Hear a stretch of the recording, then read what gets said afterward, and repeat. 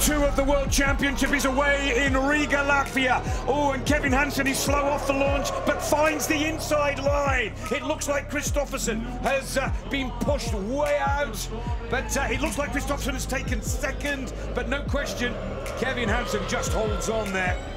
And look at Kristoffersson all over the rear bumper of Kevin Hansen, just over 1/10 of a second separating the two. Not a lot of room to pass, and Kristoffersson will be looking for an error from Kevin Hansen. What will happen with the strategy this time around? I think Kristoffersson could well joker now. Yes, he's going to. So Kristoffersson's dived out. This is the compulsory extra route you have to take every time. Now the Hansens hold the cards in the joker strategy. Timmy Hansen is looking to hold off the 3 Volkswagen Polos behind.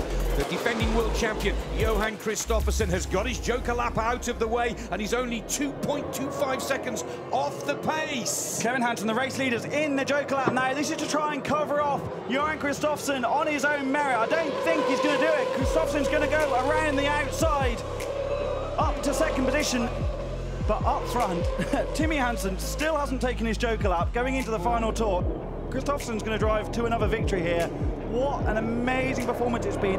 Timmy Hansen goes into the joker lap. It looks like his brother will take second position. Can he hold on for third with Baby? It's a victory for Kristoffersson. It's win number 29. It's 2 from 2 in the season, with Kevin and Timmy Hansen taking second and third.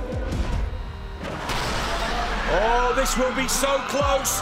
All cars searching for grip, but it looks like Timmy Hansen will take the early lead. Oh, Kristoffersson gives him a little bit of a barge, which means Kevin Hansen comes around the outside and is the early leader. The Hansen brothers are 1 and 2, with Kristoffersson 3, Baby 4, Gronholm at the back in the PWR in 5. Now Johan Kristoffersson's all over the back of the race leader. I think Kristoffersson will joker this time around. Oh, it's Kevin Hansen that jokers this time around. This strategy has really been mixed up by the Hansen team. New leader is Kristoffersson, but will joker on his 5th and final lap.